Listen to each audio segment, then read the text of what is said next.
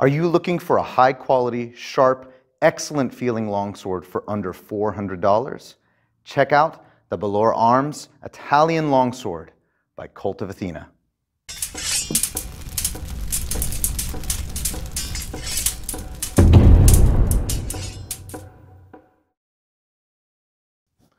Welcome back, everybody.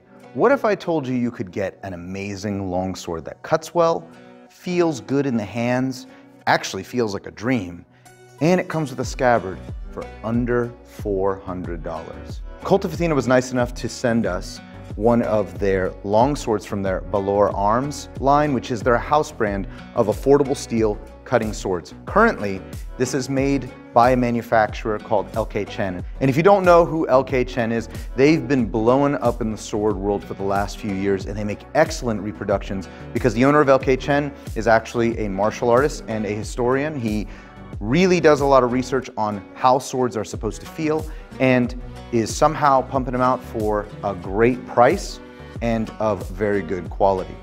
Now, because I teach longsword for our club, I wanted to get my hands on their line of longswords because they're relatively affordable. I think the most expensive one they have is maybe touching $450, something like that. Currently, Balaur Arms has a line of longswords that range from this extremely agile and light Italian style longsword to a medium German longsword, and they even have a Principe-like Alexandria longsword that I assume is going to be very, very good at cutting, so long as the edge geometry and the sharpness is good. But today we're going to be talking about their lightest offering, and this is their Italian longsword. Kult of Athena did send us this longsword free of charge, but I am going to do everything in my power to remain as unbiased as possible because I believe that the community at large is really what makes these products get better and better. And if you know anything about Chen, the manufacturer, they do a great job of listening to customers and improving their products. So for the price that they're offering this for and the amount of feedback that they actually take into account to improve their product, already starting off really, really good. Now, a little bit about this sword. It is a Type 18, it looks like Type 18B from what I can see, very similar to the other longswords I've reviewed, but the blade is a little bit, I would say, more slender than the other swords that I've reviewed from Dark Sword Armory. The tip and the blade are very well formed and the grind lines are extremely even. I didn't see any deviation from the center ridge. The quillons itself are a really nice upturned style, and it makes it so it doesn't dig into the arm. The only blemish that I found on this blade was where the grip was wrapped near the top. It comes in at 2.6 pounds on my scale. It has got to be the floatiest longsword I have ever held, and you can really feel that by how easy it is to hold one-handed. And I'm holding it with like 2 fingers right now, and I feel like no strain on the wrist, right? It is so easy to maneuver. We're gonna get into handling in just a bit, but I just have to show you, it's so controllable, right? Now, I haven't cut with this yet, but we are gonna be cutting in this review.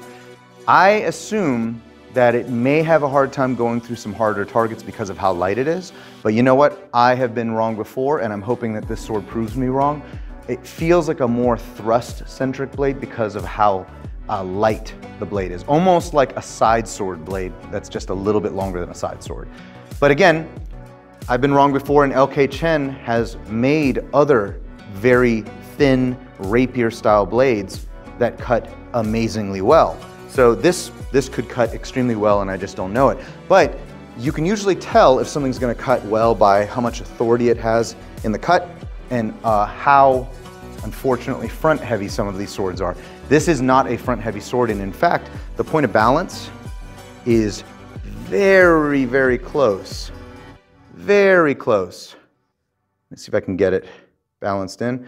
Well, that's like 1.25 inches from the crossguard.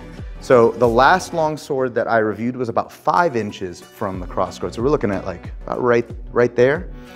And that is also pretty normal for European swords. If you look at historical examples in museums, the point of balance can be anywhere from here all the way out to 5 to 6 inches, and that's completely normal.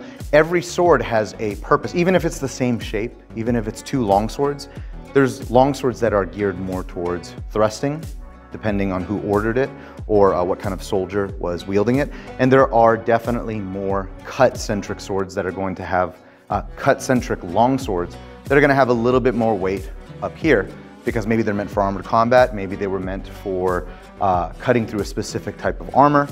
But swords like this one, this is again before I've cut with it, this seems like a sword that would be amazing for unarmored combat, something you would carry around town. This doesn't seem like a more battlefield-oriented sword, and you can feel that by how much this flexes. So I don't have a scale that can show me exactly how much this flexes, but compared to the other longswords that I've reviewed, the Italian longsword in the Balaur Arms line does flex a little bit more than I'm used to. This is, in fact, let's go ahead and see if it flexes anywhere near what a fetish sword does. So what I have in my hands is a VB Sword Shop Techniques fetter, which is about the same width as a real longsword, but it's flexible for sparring. And we use these all the time. They're very safe to fight with, they're very safe to thrust with. The Italian longsword by Balaur Arms is pretty much the same flex, which is very new to me because most sharp longswords are going to be stiffer than their training counterparts. However, I have a feeling because of how acute the tip is and how sharp the edges are that this is still going to thrust very well. This is just going to be a much lighter and thinner blade than other longswords that I've reviewed in the past.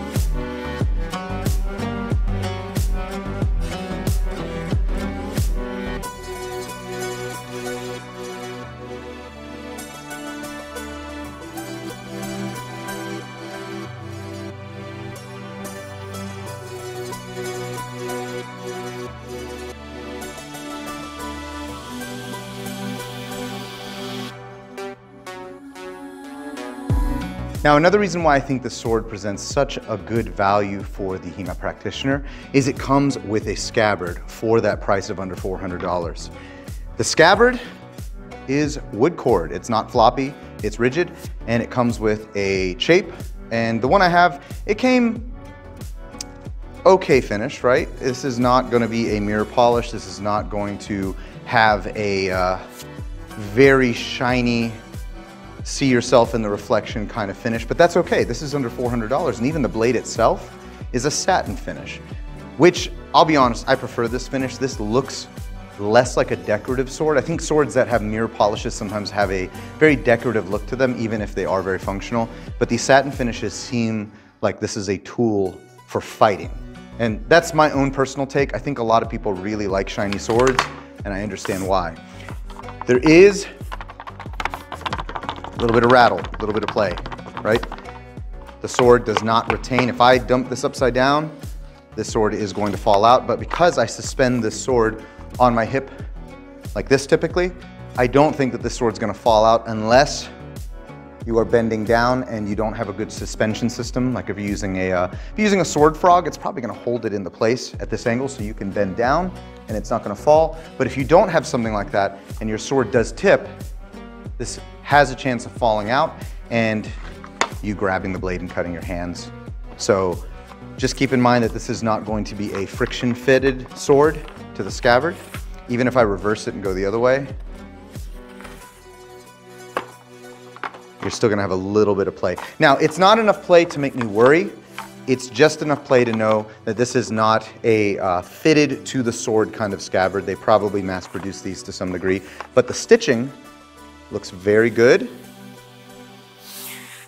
The spaces for the tie-offs for your suspension system on your belt, they look very, very good and well formed.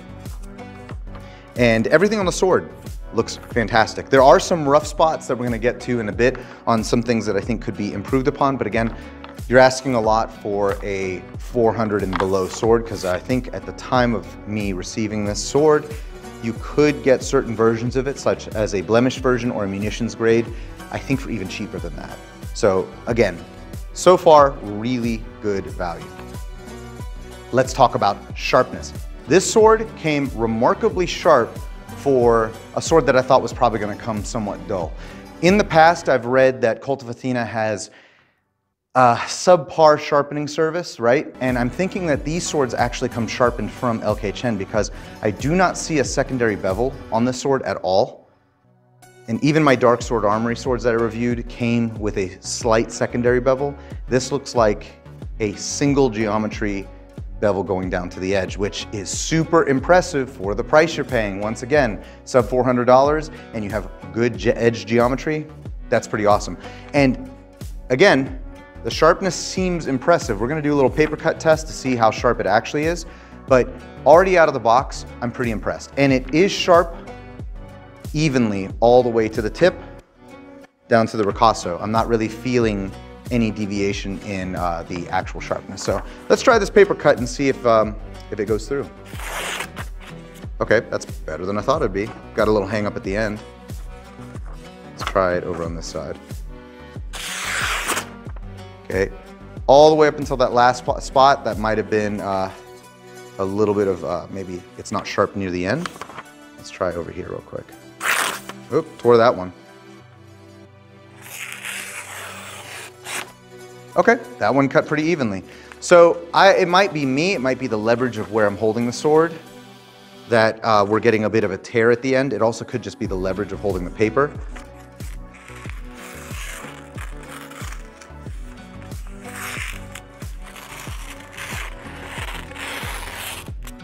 Okay, that did cut pretty smoothly if I went a little bit slower. I would say that this is probably not hair-popping sharp, but it is way sharper, like it feels dangerous to touch, than any of the other European swords I've ever purchased. And again, no ugly secondary bevel. It is one geometric shape, hollow ground all the way down, and then apple-seated towards the end. That's pretty awesome. That is most likely gonna cut better than other swords of its weight that don't have that single geometry. So we're gonna try it out because I have no idea how this is gonna cut. So when we get out to the cutting portion of this test, we're gonna find out.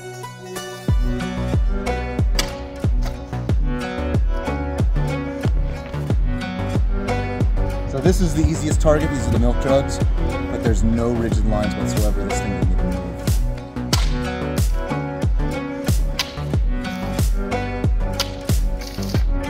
That's nuts. I've cut multiple times, no problem. The jug didn't even move.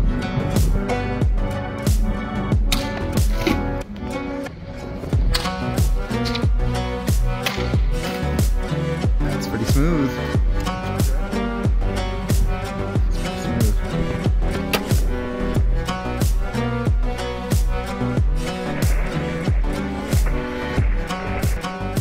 It's still standing.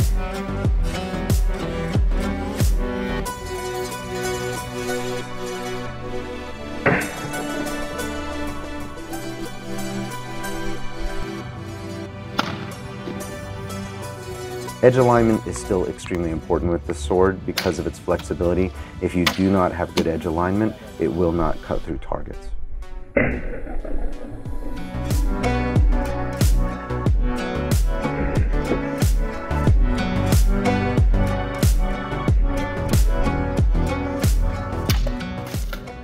This longsword cuts so easily that even one-handed short snap cuts cut through targets with ease. I've never cut with a sword that's so easy to get through targets. It feels like you're going through nothing.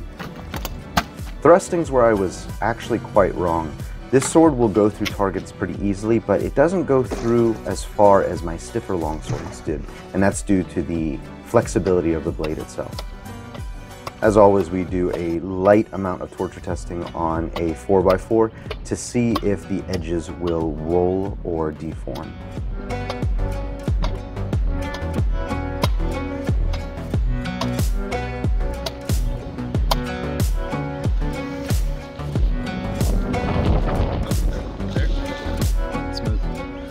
So what do I think of the Balaur Arms Italian Longsword?